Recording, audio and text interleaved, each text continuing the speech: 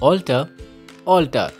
It feels like I said one word twice, but actually, those are two different words. In today's lesson, I will tell you how to use these confusing words correctly and precisely. First, alter.